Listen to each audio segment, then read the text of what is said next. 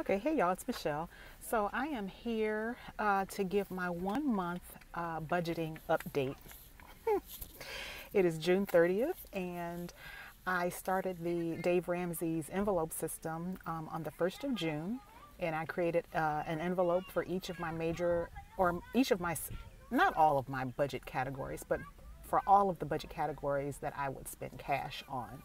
So for my bills and, my check that I write for church and things like that, I did not withdraw that money. I just withdrew the actual cash that I would possibly spend throughout the month for hair, food, restaurants, gas, and miscellaneous spending and things like that. So I'm just here to give my 1 month update and to let you know my overall feeling about how I did and what I plan to do to change going forward. So, first of all, what I would say is that I would give myself overall, I would say a grade of C plus for the first month. It wasn't a complete fail. Have a lot of great takeaways going into the next month because I do plan to continue. I actually have already gone to the bank earlier so that I can prepare for my July budget. And I just wanted to first, I guess, tell you some of the things that I did not like about it. And now keep in mind that I completely understand that these are first world problems, but they were just minor annoyances. So the very first one was for me using the cash basis for these categories is getting my gas. So I now go into the gas station to pay, and as a result, I never fill up anymore. So I feel like I'm probably going to the gas station a little more often just because I don't fill up, because it's like an annoyance enough to go into the gas station the first time to pay, but I'm definitely not going to go back for change. So, I have a Honda Civic, so I just get 15 bucks at a time, and I wait until it's almost on E, and then I just get 15 bucks. So, the other thing is that for my car category, I forgot about getting my car washed. So it's not just gas, but I need to also remember to budget for my car wash. I don't get my car washed every week, but it just depends on the weather and things like that. But I do need to at least have a few bucks set aside. And I don't get like the high top of the line car wash or anything. I get like the most basic car wash I can get from Autobill. The second minor annoyance is Panera Bread's rapid pickup. Now, I have the Panera Bread app on my phone, and I mostly go to Panera Bread for breakfast, and I have it timed so perfectly that my morning routine, once I get ready and I get ready to take the dog out, when I take her out, I will stand outside, while she's doing her business, and go on the app and actually make my order for rapid pickup, set it for ASAP, which means like 5 minutes later. And in the amount of time that it takes me to get her back up to the house and drive around the corner to Panera Bread, my order is like right there. Sometimes they're just sitting it out there. Perfect timing. I get my, I have my rewards already in the app and everything. It's perfect. But you can only do that if you use your debit or credit, because you're ordering in the app.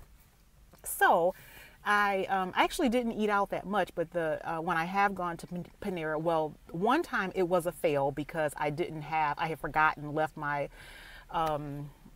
cash. So, and I always have my debit card with me because it's in my key ring. So I had to use my debit for that. So that was one time that was a budgeting fail. And then the other couple times that I went throughout the month, I did actually go in, make my order. I had to wait and stand in line, first of all, to make the order, and then go over to the area to sit and wait for the order to come up, which I just don't allow time for that. So that's just an annoyance.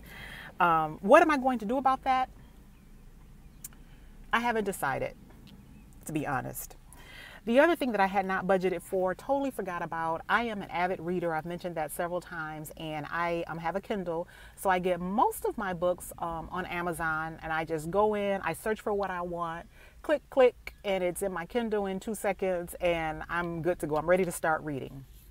So that's not anything that I can have cash out for, but I do need to have it in my budget. Totally forgot about that. And I was just sitting up one night, I'm going to order a book. And I was like clicking the button to deliver to my Kindle, And that's when it hit me. Hey, I didn't even budget for books. So I need to budget for like at least one book a month, even though I could probably budget for more.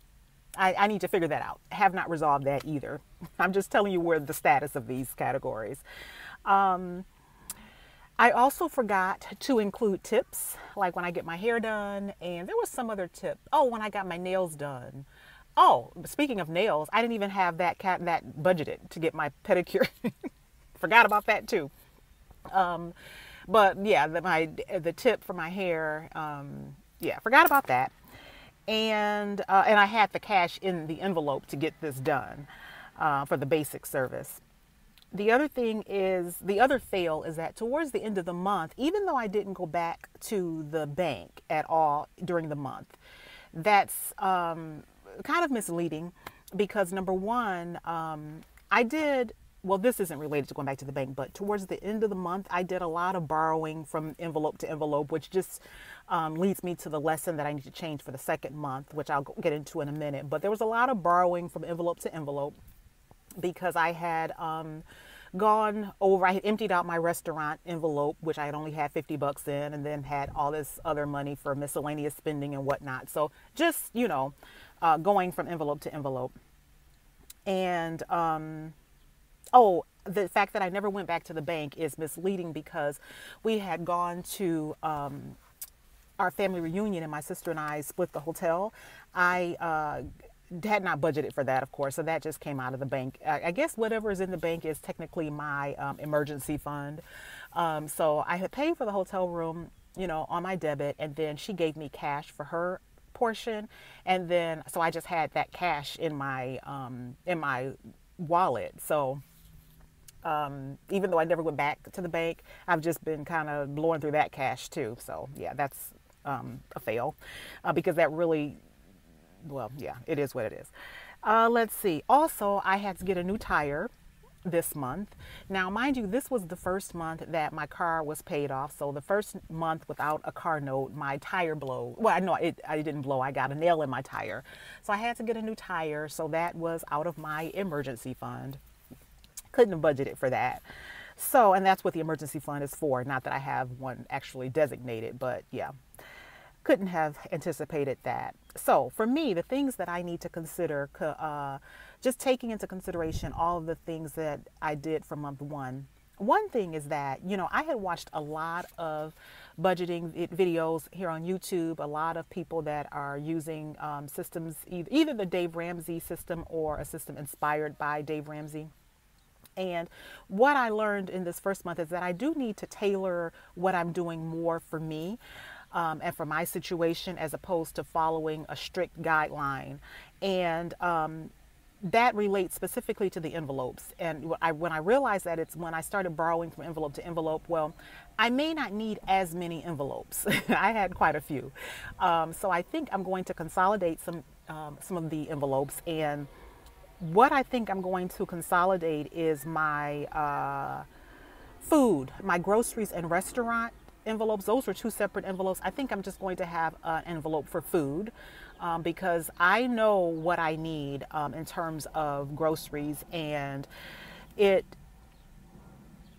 I just think for this month at any rate, I'm going to try to just have one envelope for food and see if that works better. I don't have to dip into the grocery envelope for restaurant money and all that. The other thing I'm going to consolidate is the miscellaneous spending and household envelopes. I feel like just a flat $100 should be enough for that to cover anything that I should want.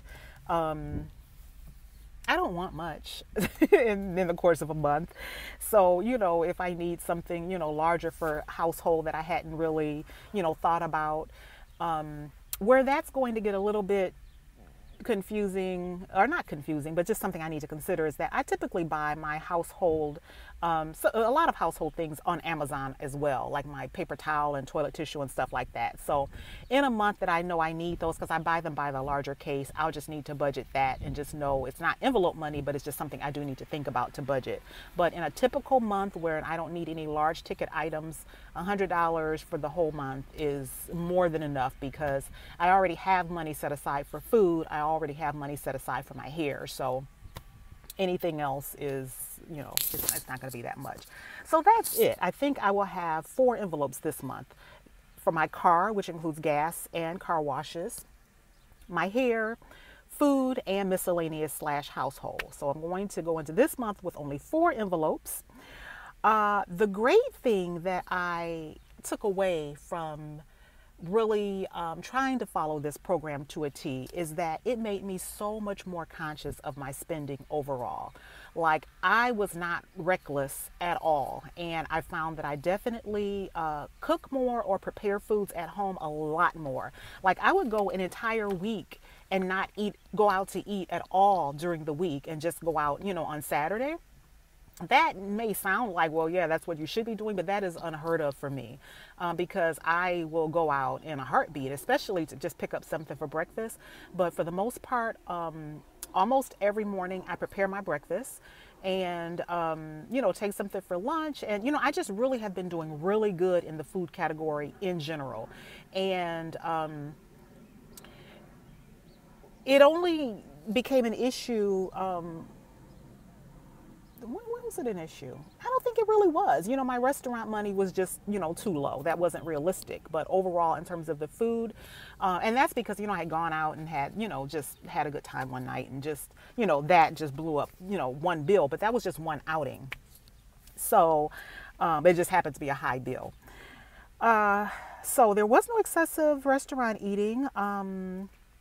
Oh, my coffee in the morning now, even when I did go like to Panera or pick up something for breakfast, I still minimize the bill because I still will take my coffee from home. Like, at this point, I really just prefer my Nespresso, and I'm just going to stick with that. That's what I like best. And I'm just not going to waste the money. Even on the weekend when I would typically maybe stop at McDonald's and get a coffee, on the way out to run errands or something like that, like, I have my own coffee. So I think that is it in general. The thing that it really brought to light for me, which I already knew, but it just kind of solidifies it for me, is that I enjoy experiences more so than things. So something that has come up is that I have this trip that is an opportunity that has been presented to me to go to Kenya in March. And a trip to Africa has been on my wish list for a while now. I hadn't decided on the country, but I just really want to go. And this opportunity has presented itself, and it's not set in stone, but I really want to make it happen. So that will be, something that I definitely have to really figure out how to budget this, for this, because I already have this other trip coming up in October for Osaka, Mexico. So that's a lot.